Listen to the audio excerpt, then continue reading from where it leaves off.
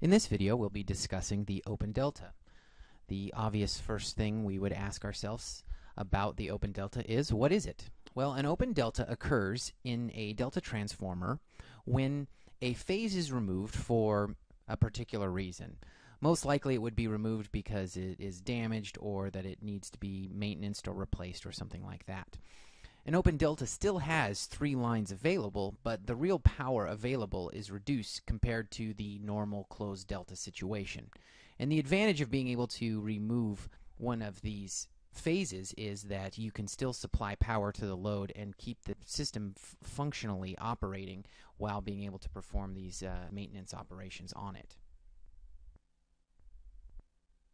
Now, the consequence of having the 3 lines connected and a phase removed is we'll still have the 3 outgoing lines and we'll have phase shift difference as shown there, but we will have an overall reduced power output available to the load. Now, most of us, when we think of a transformer on a 3-phase system, we think of it sort of as this circuit element, a singular piece of equipment that is just sort of attached to the lines. But in order to understand the open delta better, we need to get inside of the transformer on the 3-phase system and understand what's happening sort of under the hood. So, what is a 3-phase transformer composed of? Well, it's composed of actually 3 single-phase transformers. And those single-phase transformers are composed of 2 inductors each. So one single-phase transformer is comprised of a pair of inductors. You can see these inductor pairs here in our diagram. Now, when you look at this diagram as well, you can see that we are missing a pair of inductors on these phase legs. When you also look at this diagram, you see that we have, in a sense, 2 deltas, 2 open deltas, as part of this transformer configuration that we're seeing here. And that's where we also get the alternate term for the open delta configuration, which is called a VV configuration. We had said that this open delta configuration yields a reduced power output, and this is a very vital element to understanding the open delta. In fact, if you're going to see open delta questions on the PE, most likely the PE question will have something to do with the nature of how much power has been reduced or something along those lines. So when we hear about the reduced power output, most of us hear 2 percentages that are given. One is 58% and one is 87%. And now we need to understand what those 2 percentages come from and their significance.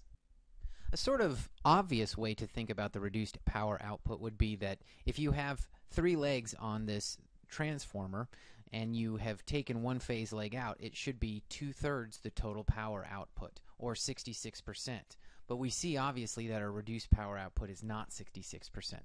So let's keep that concept in our back pocket, and as we dig into these percentages, we'll see why it isn't 2/3 power. So what do these 2 percentages really represent? Let's talk about the 58% first. It is 58% of what? Well, it's 58% of the power output of the rated values of a complete closed delta properly functioning.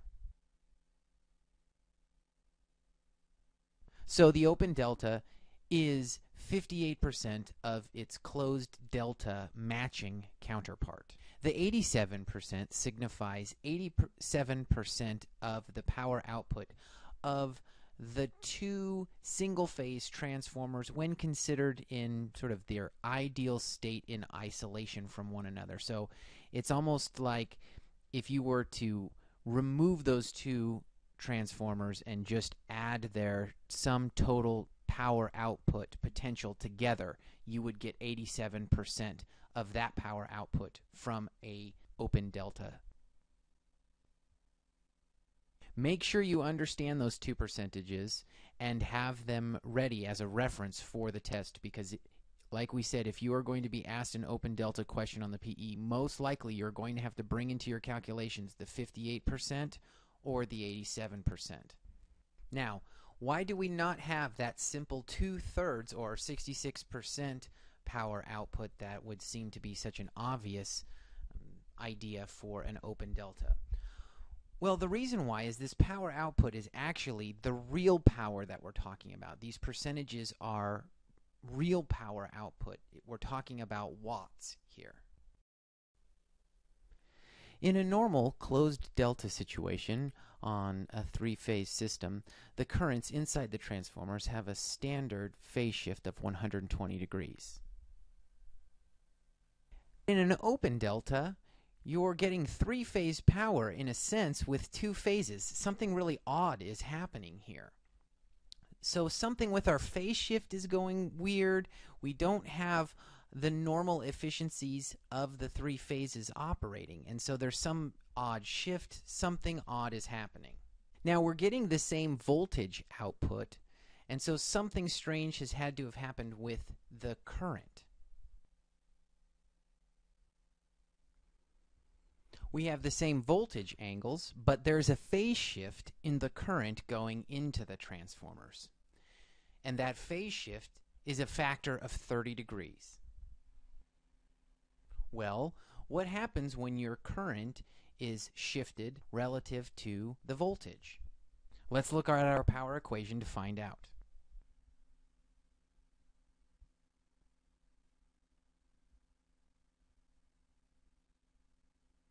And here we see our old friend, the square root of 3.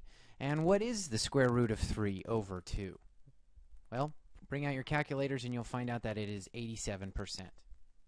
So the two inductors, when configured together, only have a maximum output of real power of 87%. And this is due to our phase shift. That demonstrates our 87%, but what about our 58%? Where do we get that from? If you consider the total power produced by a closed delta, it will be 3 times the power of each of the individual transformers. How many transformers do we have on an open delta? We have 2. The maximum power we can get from those transformers, as we saw, is root 3 over 2, which will yield root 3 VI. Now we look at what the ratio is between the open delta and the closed delta.